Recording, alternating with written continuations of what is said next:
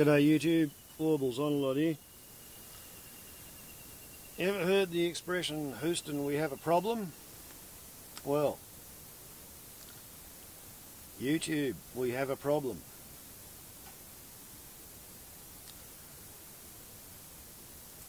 Three days ago I went to one of my favourite movies and clicked onto the channel of the person who'd posted the movie so that I could then click onto their video scroll so that I could then go 20 or 30 movies back along their video scroll, because they were having a bit of a prolific phase and I wanted to look at a movie they'd posted only a week earlier, but 30 or 40 movies back, and I discovered that I wasn't able to get back beyond the front page of their video scroll. I could only look at their top 10 uploads. That was irritating. Yesterday I discovered that anywhere that I go on YouTube, the movie title page that I am faced with says it has no related videos. Now, once upon a time, Google's search engine was pretty good. You know, if I put up a movie talking about sunfoils and the solar thermal ramjet effect and low-speed aerodynamics, had that in the title, their search engine would scroll through everything and they'd find some other movie that had those words in the title and it would come up in the related videos. So you'd see my movie and then you'd see a couple by NASA and one by MIT and, you know, somebody else talking about scramjets. Because I was the only person on the planet who was building electric solar thermal ramjets.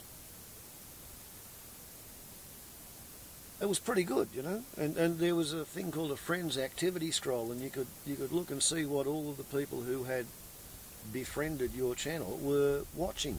And if they were watching something that looked interesting, you might have a look at that. And that was as well as the subscribers activity scroll, so I could see what had been uploaded by the people that I am subscribed to. And there was a personal message system, which meant that if somebody sent me a personal message, not only could I reply to them, as long as I didn't pump out more than 10 personal messages in a day, I could readdress the personal message to any other channel on YouTube. And I could attach one of my movies to the personal message I was sending off to somebody that I'd never spoken to before.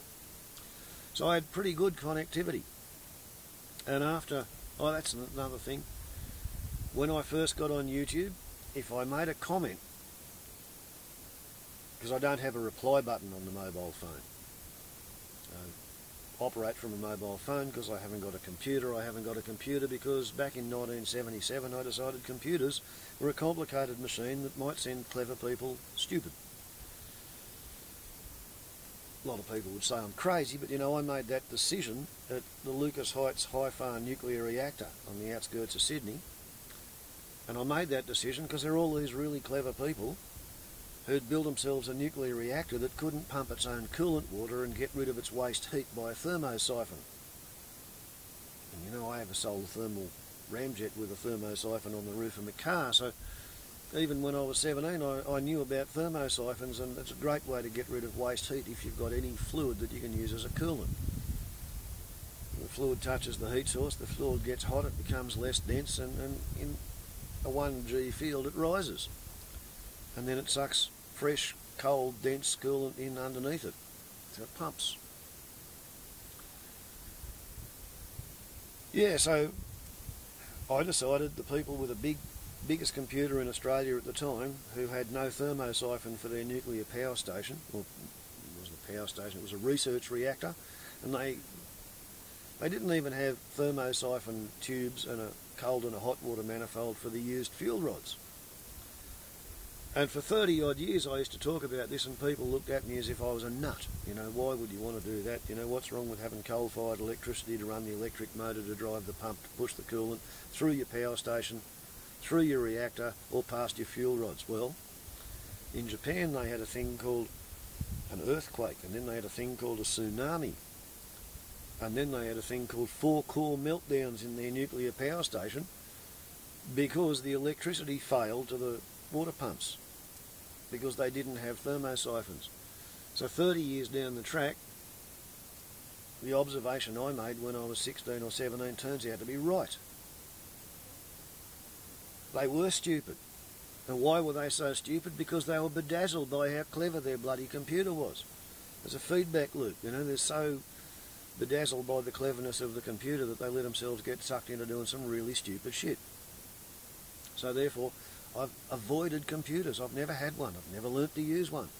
It was a really big step when my daughter bookmarked a YouTube channel onto my mobile phone, and she set Daddy loose, and there's now 1,029 movies up there, and this will be 1,030. But anyway, yeah, slowly, progressively, they've taken things away. They've buggered around with the search engine's algorithms. So now, most of the time, my movies are related to other movies that I've put up. Very rare that I, you know, score a movie that stays related to other people's movies that are actually rising. Had one last week when I made a movie about Anonymous and Campbell Newman, and it went, you know, broom, 3 days or something, it got 800 views, and all of a sudden, no related videos, and it stalls. So people have said that YouTube doesn't care about the small operators and they're trying to get rid of them. People have said that they're trying to force you to get into this Google Plus business. Well, yesterday no related videos. Today I was making a comment on a thread under a movie called House of Commons Toilet Paper by @Laura. Hi Kathy. And you know, I'd made a comment, Kathy replied to me, I tried to reply to her reply. I used one character too many, I got the red, oops, too many, you know, your comment was too long, please try again. I went to try again and there's no post comment button on the thread anymore. Not only on that thread, not only on her channel, all my subscriptions. None of their movies have post comment buttons on the thread, as seen from either one of my two different brands of mobile phone. You know, I've got an Optus and a Telstra.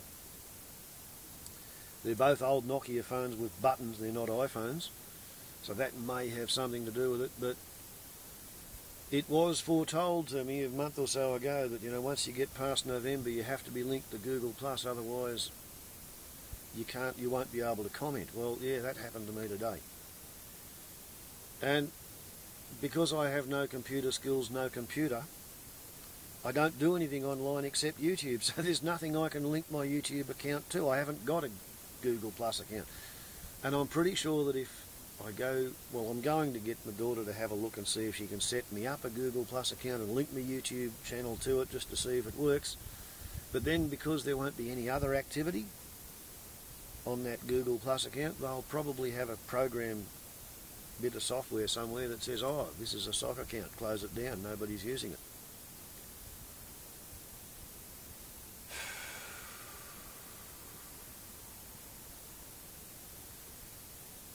The other big reason, apart from my phobia of computers and general techno-luddism, is that it takes half an amp out of my pyramid full of batteries that runs the inverter that feeds the house with 240 volt current to run the battery charger to run the mobile phone.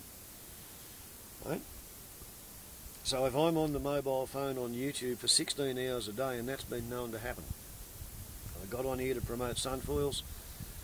I was quite seriously into it for a long time. I've, you know, backed off. I'm probably only on YouTube for 12 hours a day these days, but for a while it was 16. 16 hours a day was 8 amp hours out of my battery bank.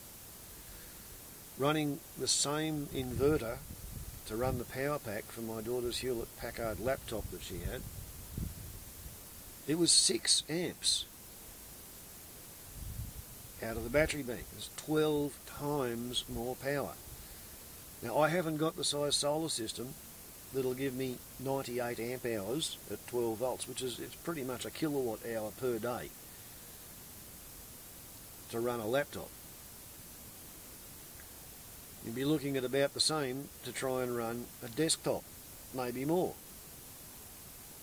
I'm not going to go and spend, you know, $10,000 or $12,000 on batteries and solar panels just to feed a YouTube habit. if I can't get a Google Plus account to link to the phone so that it works, then I'm effectively off YouTube. I can't comment on my own movies. At the moment I can upload and I can edit and I can title and tag, but I can't answer comments with the clip description. You know, it's theoretically possible, but it's just way too clunky. So unless I want to be the sort of YouTube channel that pumps out movies and never answers comments, in which case I'm assuming the vast number of my subscribers would lose interest. You know, like a lot of people sort of follow me because I have an idiosyncratic, eccentric style on the comment threads. If I'm off the comment threads, you know, who the fuck's going to watch my movies made with a 2 megapixel mobile phone? You know, it's not great cinematography. You're either here for the ideas or you like the repartee. So, it was foretold within the prophecy by a lot of my friends. You know, VB Ed said it was going to happen with the comments. Laura Leela tried very hard to organise some way that people could stay on YouTube without getting into Google Plus, but I think she decided that finally you had to go to Google Plus or not do YouTube. Conference report, Fred, who I haven't seen appear in the activity scroll for a while. I'm wondering whether Fred's still posting. He organised some friends to cook up a way to have video responses when YouTube deleted that facility. But I think YouTube's basically trying very hard not to be YouTube anymore. And yeah, if I can't comment, I don't know whether I want to stay making movies. I think my Spielberg phase may have just got squelched today. So in the interest of accuracy, I did accurise my view count today. Because I discovered months and months ago that if I make a movie that's politically hot, the soundtrack, as it's uploading, trips the secret squirrel programs. And when they send a copy instantly to the secret squirrel brigade, it double clicks my view counter. So 2 months ago, over 100 movies worth of uploads claimed. 17 of them got deleted when I uploaded a movie and then deleted it. So 948 minus 1 equaled 931. 17% of my movies were considered subversive enough to double count. 2 months down the track and I'd put up a further 118 movies. I did the trick again and 20 of the 118 were double clicks, 16.98%. So my subversion is a constant. And yeah, I've enjoyed being a hillbilly hermit with a global megaphone via YouTube's mobile phone service, but I think they've just plugged my yap. Who knows, maybe I'll put up a movie every week or so just to let the diehards know that I'm still here and the kangaroos are still around. But see, I can't shoot 15 clips over 5 days and then stick them together and make it a weekly vlog like other people do, because I edit on the pause button. You know, it's shoot in sequence, old-fashioned cinematographic skills, I guess. So yeah, so long. It's been nice to know you. And I think this is the Swansong. Google Oil has finally got rid of warbles on a lot, apparently. We'll see. I may be able to hang in there for a while if I can get a Google Oil Plus account, but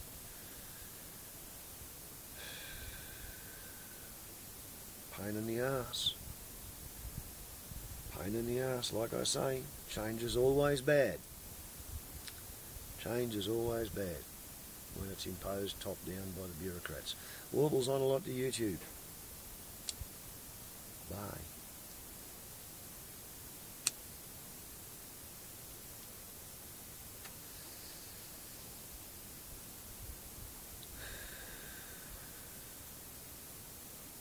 Ciao.